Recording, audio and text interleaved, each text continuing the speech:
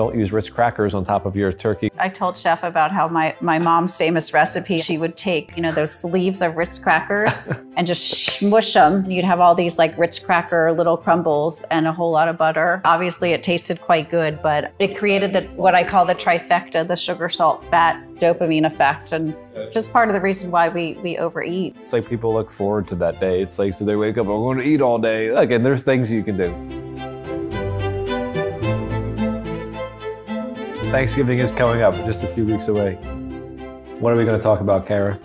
What's the main thing? Well, one thing that I'd love to talk about, Chef, is the fact that it's certainly a day in the life that most people plan on being what I would call Thanksgiving full, which is a number 10 on that hunger scale. Yeah. Meaning you just feel... A day of feasting. You just feel, ugh. Yeah. So, that as that's coming up, and as I'm meeting with some of my Pritikin on Track guests that are prepping for the holiday, I think that's one of the things that's the biggest fear is, we could talk about, and we'll talk about today, how to make certain menu items for Thanksgiving healthier. Yeah. But just the mere fact that it's a day where Thanksgiving lasts probably, for 5 hours, and there's just food after food after food, and it's snacking all day. It seems like, from hors d'oeuvres, little deviled egg things. It goes from morning to night. And people are just, usually people have their Thanksgiving dinner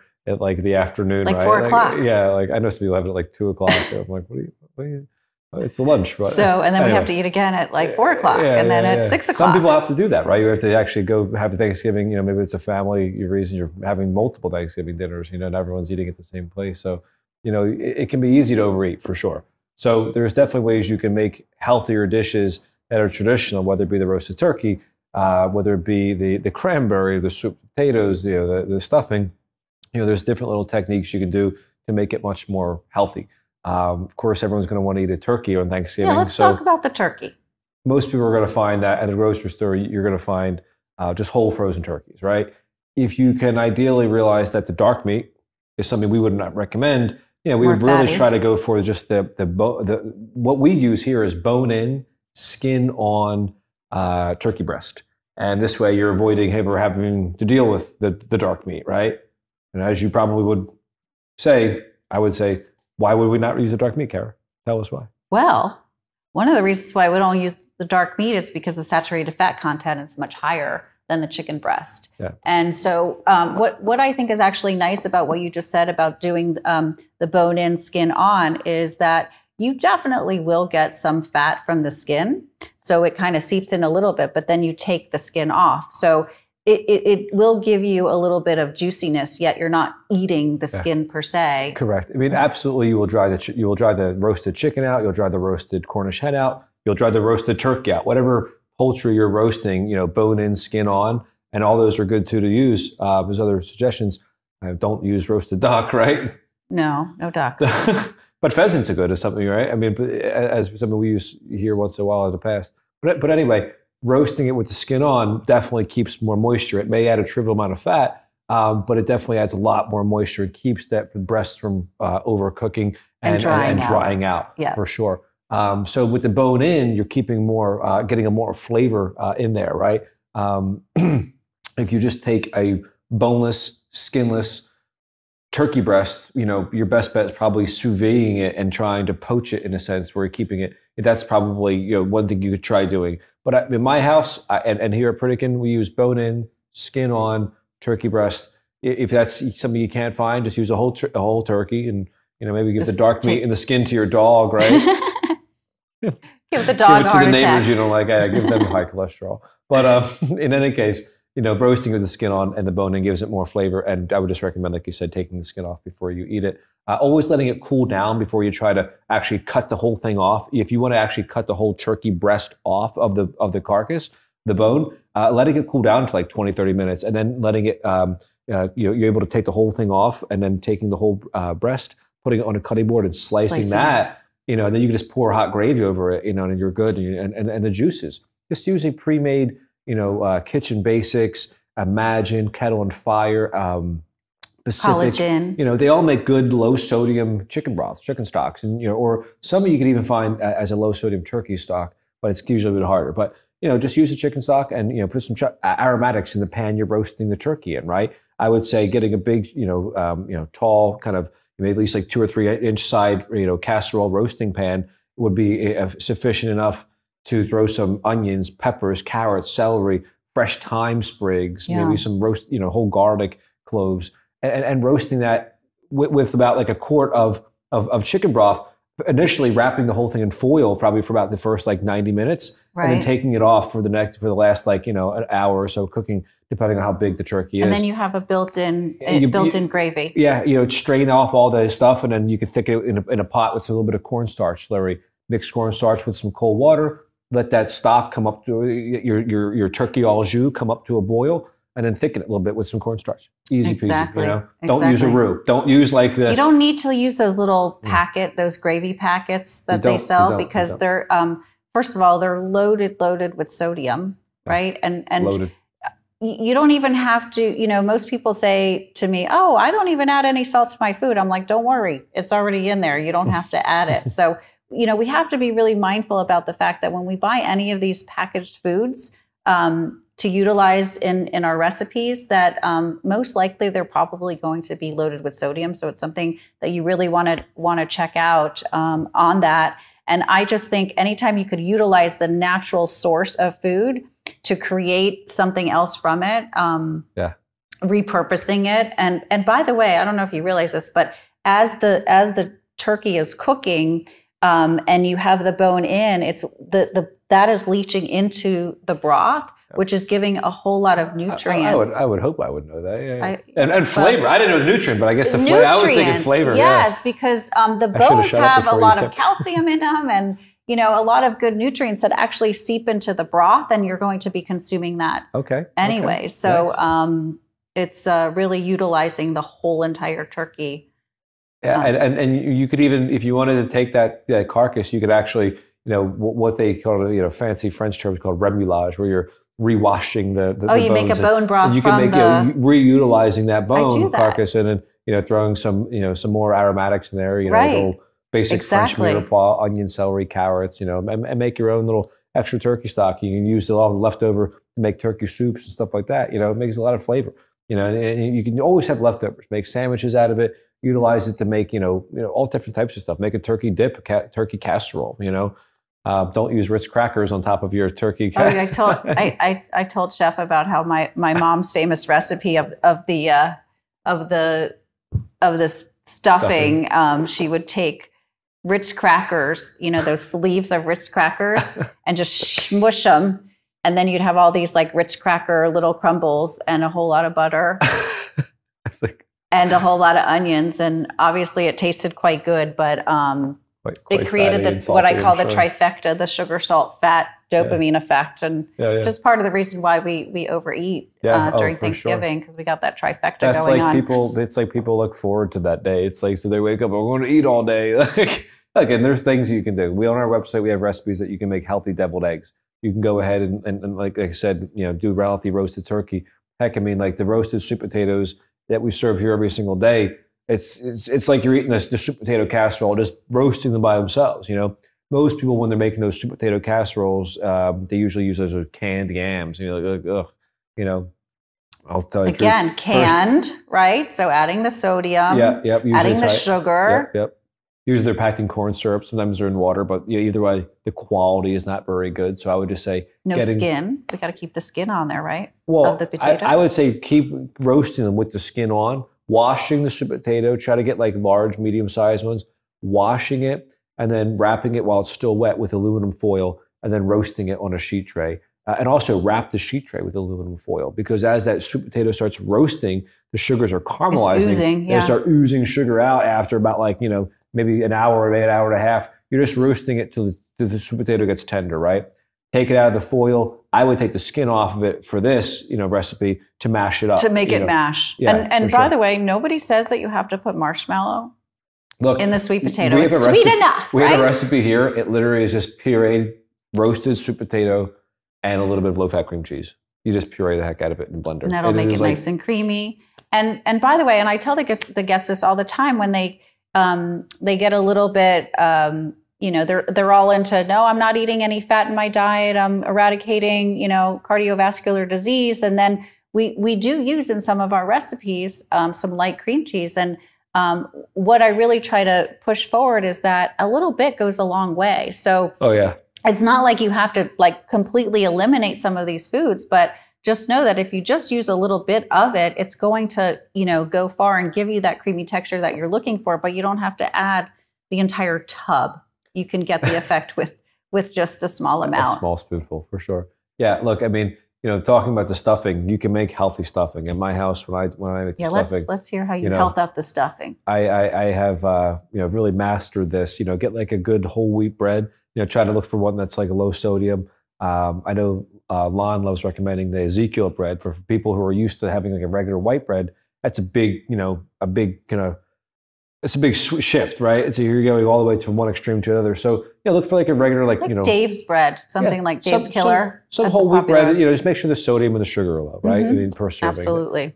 You can chop that up, toast it in small cubes in the oven, get it where it's crunchy. What I would do is I'll saute and caramelize some onions and some celery, some garlic. Heck, you could even throw a little bit of chopped up small apples into it. It gives a little bit more texture. It's sweet. And then add all that caramelization. Before, if you want to add apples or not, I wouldn't puree them, but I would saute onions and celery and garlic and then puree that up where it's really caramelized, and then puree it with a little bit of egg beaters. That way it helps it puree up smoother after it cools down, and then incorporate that kind of wet mixture into your breadcrumb.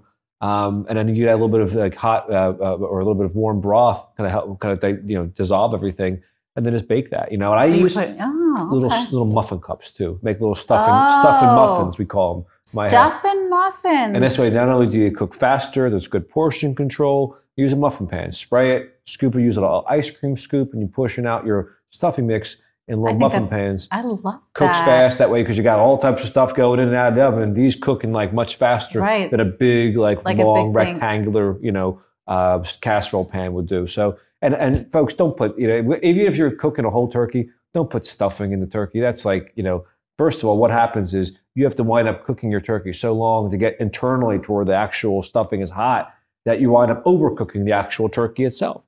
Because think about like the whole cavity of the inside of the turkey. It's almost, imagine that all being full of meat. Well, you're filling it all with stuffing. That has to cook for a very long time for that stuffing to ever get hot. So don't do that. In my opinion, that's like, plus you have the possibility of cross-contamination. Yeah, all day long. So, I guess that's one way to get rid of the fullness is if you get E. coli. And just throw it all up. Yeah. Like I'm sick the next 3 days. That'll do it. Yeah, so Wouldn't be fun, though. Avoid getting sick in the cross-contamination and, make stuffing muffins. That's the way to go, my opinion. Add some fresh herbs, thyme, rosemary, stuff like that. Gives a lot of flavor for sure. So, I mean, there's one time we all got, years and years ago when I worked at a place, we all got turkeys, and my wife got a living with me at the time. He lived with me for a couple of months, and then we all had 3 turkeys. We all worked together, and so we had 3 turkeys, and we had like a turkey Thanksgiving Battle trio. Of the turkeys. No, I cooked everything, but I had to do it 3 different ways. It was like a pan-seared one, and then we did a roasted one, and then we did like a turkey soup out of one as well. We'd like used all that one whole carcass to make like a whole bunch of different things. So it was like we were like turkeyed out for like weeks. Like, what are we gonna do with this turkey? Turkey forever. Yep. Okay, so I love the muffin pan idea for the stuffing.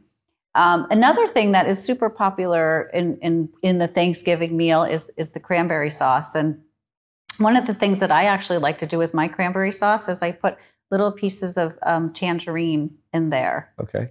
So how do you do your cranberry? Zest of orange has a lot of like extra, little flavor dimension to some cranberry sauce.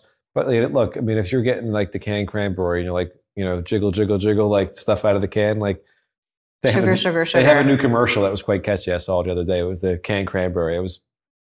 If you see it, you'll laugh. But anyway, it was something that you're looking at, and it's just like, I don't know how people eat this stuff. It's like this jiggly, like canned cranberry stuff. Like, I mean, that stuff has a lot of sugar. And what I would recommend is getting frozen, seedless cranberries. And just cooking them in a pot, making a little compote out of it. How we make all of our like cherry compotes here. Do the same thing with frozen cranberries, right? Just use some frozen cranberries, put them in a pot, a little bit of apple juice concentrate, a little tiny bit of water. Right, because those cranberries, by the way, I don't know if everybody knows this, but when you buy them frozen, they're unsweetened, so they don't have any sugar added to them. Yeah, we're not talking about craisins here at all, no, for sure. Like, and using, fresh cranberries can be hard to find sometimes, unless it's around the holidays. You probably might find them. So just use frozen cranberries. Put them in a pot, a little bit of apple juice concentrate.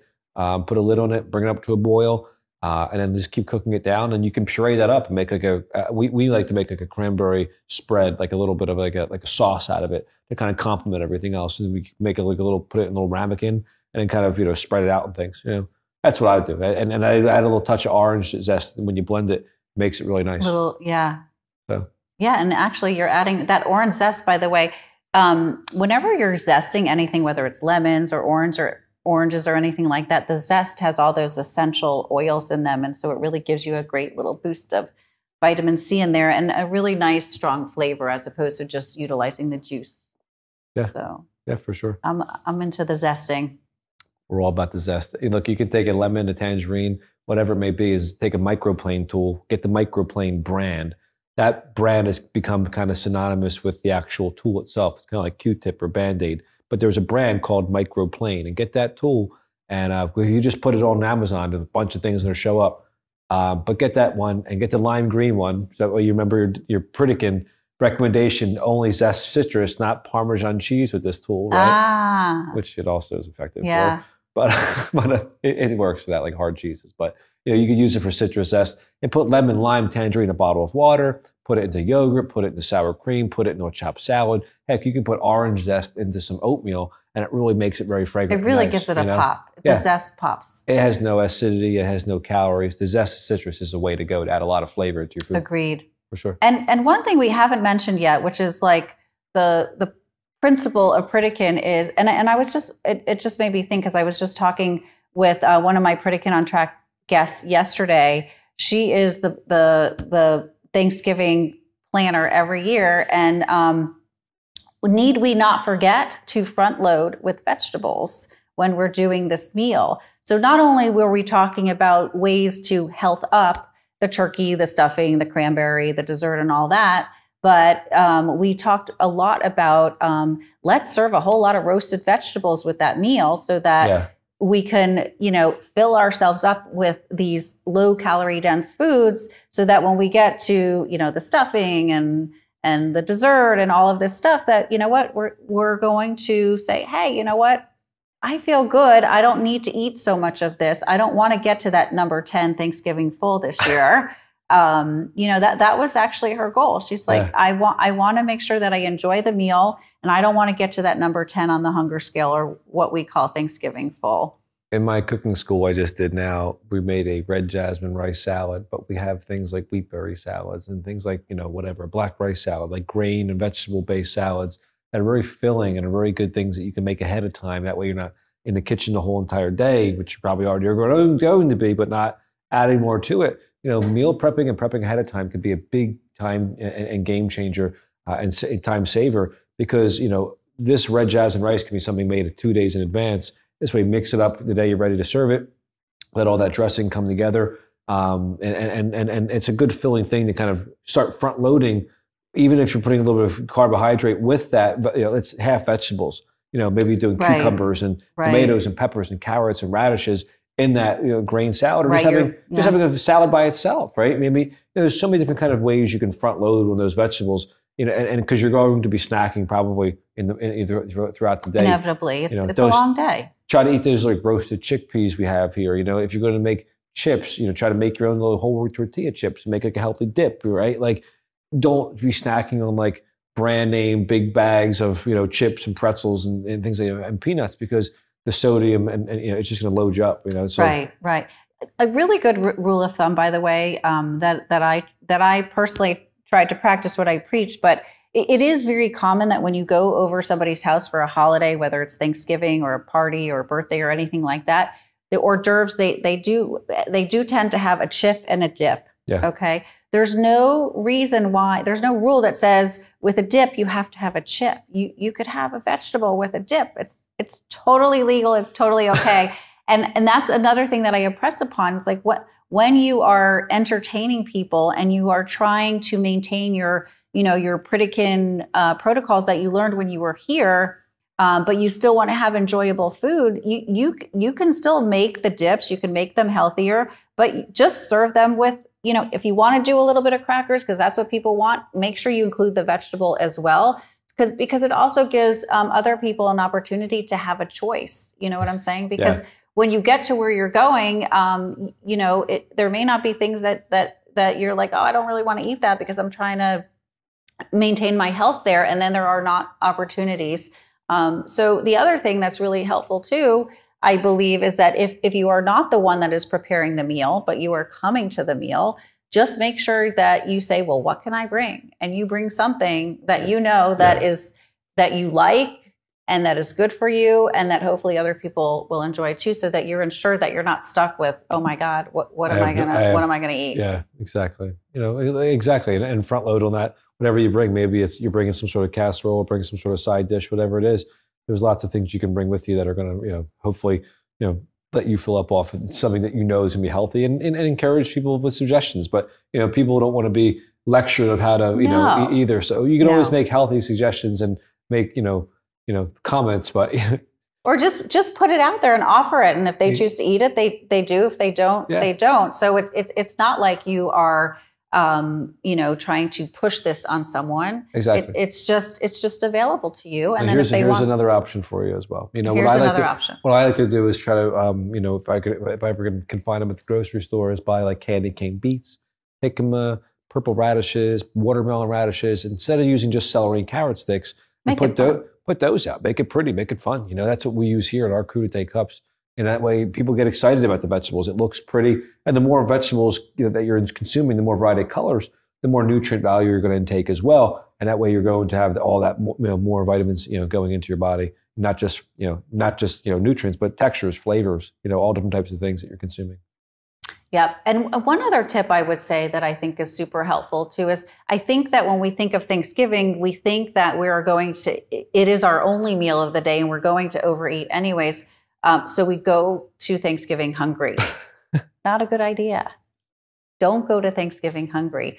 Have a little something before you go, so that when you get there, you're not starving, and then you don't sit there and eat everything that's on the buffet table there. And talk more than you eat. Like hang out with your family, hang out with your friends, talk, enjoy the people. You don't have to stand right in front of where all the food is and just mindlessly go at it. Yeah. Well, talking about the dinner part of Thanksgiving, we can certainly do all day. And, people are thinking about, what about the desserts? I'm going to bring desserts. How many desserts with me? How many desserts am I going to find there? People are like, that's like thing. When I was a kid, I used to always like, hopefully there's like 8 desserts that maybe everyone brought one, and like, I always had a sweet tooth when I was a kid.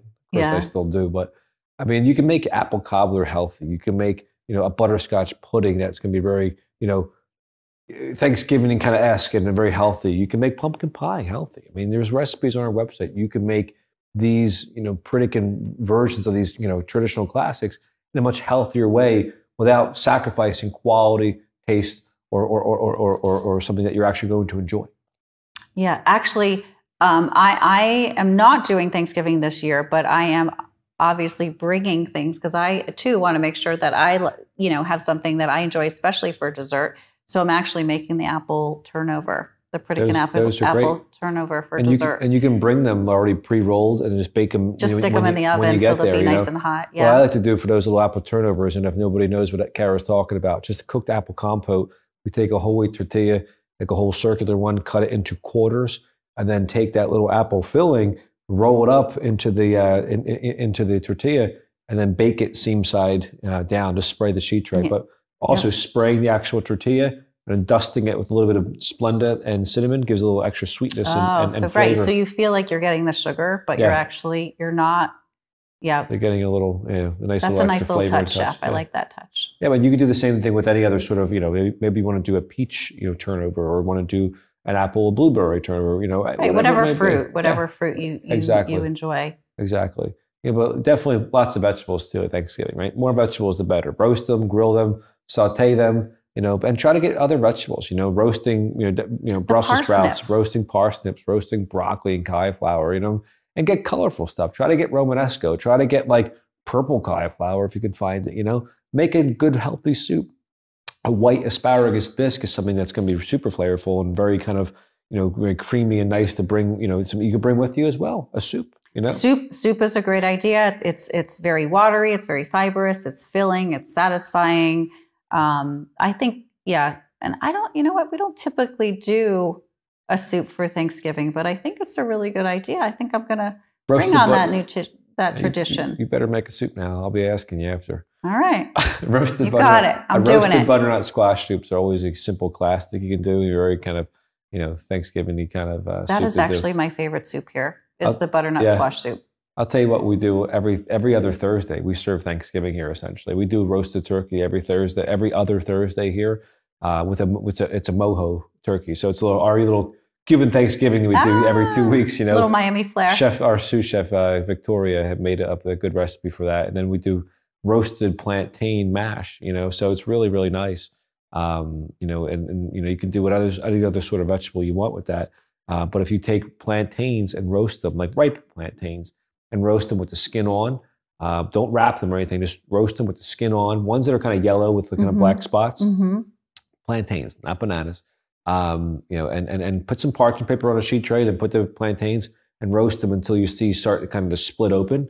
Cool them down a little bit, and then just put them into the food processor. A little tiny dash of low-fat cream cheese, kind of just gives it a little extra kind of creaminess. But let the vegetables shine, just like the roasted sweet potato. Roast them. Those you'd have to wrap in foil. The sweet potatoes, but roast them with the skin on, and then just take that that skin off. Once it's roasted, the sugar's really caramelized, and pureeing it up gives it really smooth texture. That little extra bit of low-fat cream cheese gives a little extra richness to it. And it gives a little thickness to it, so it's not so a little more creamy feel. Correct. What about, could you do a little fat-free sour cream? You can do fat-free sour cream too. Yes, yeah, instead absolutely. Of the cream cheese. Either one of them. Either one of them will work. Yeah, but we're only putting a little tiny bit. Really, it's only like a spoonful. Probably, I'd say for per plantain, it's like maybe like a tablespoon at the most. And that's all you need, and it really creams it up. It really really creams it out. Of course, you're probably going to do a few more plantains, just one. But you can make that as a roasted plantain soup as well, roasted plantain mash. I mean, there's so many different things you can do with with vegetables that aren't you're so traditionally used to. I mean, get out of your comfort zone, right? I mean, try new things and experiment with different things. Whether it's a new vegetable, a new fruit, or a new grain, get out of your comfort zone and try new things for sure. And the last thing I would say is, there's always the leftovers. And so some of these suggestions that you're giving, if you're roasting the vegetable and you're having that at the holiday, then why not, as a leftover, make the soup out of it or something. So you don't feel like you're eating the same thing day in and day out because you don't want to waste the leftovers. You could really just repurpose them. Take your roasted cauliflower, make a cauliflower soup, or your butternut squash, make a butternut squash soup. My wife is like the queen of leftovers. She will figure out things. I'm like, so like, what did you do with all this stuff? I'm like, okay, like that's the kitchen sink. I wouldn't have thought of that, but okay. Like, yeah. If we happen to, it's funny. I know this is like off topic, but in my house, if we, we tend to, Friday night is like, Kara doesn't like to cook night, but every once in a while, really rainy or something like that, we don't want to go out. It's kitchen sink night. So whatever is left in the kitchen, I just kind of grab and try to create a meal out of it, which is sort of sounds like what your wife is doing. I like your style. Kitchen sink Friday. Kitchen sink Friday. Well, Friday's after Thursday, so then Thanksgiving's on Thursday. There you have it. So there you have it. It's already pre-planned. I always love talking to you about holidays, how to make foods healthier. You just have a really great way of keeping the flavor in, but taking that fat, sugar, and sodium out. And so thank you for, helping me. I actually thought I was a pretty decent, healthy cook, but I have learned so many little tricks of the trade from you. And so I hope that everybody appreciates all these great ideas that Chef offers to us as well. Thank you. I appreciate you. I always enjoy talking to you. I always enjoy doing our podcast together, and hopefully folks enjoy it as well. So yeah. Well, happy Thanksgiving, everybody, coming up. And feel free to check in some more on our website, the recipes that we have. And just enjoy yourself and be mindful, right? Happy Thanksgiving.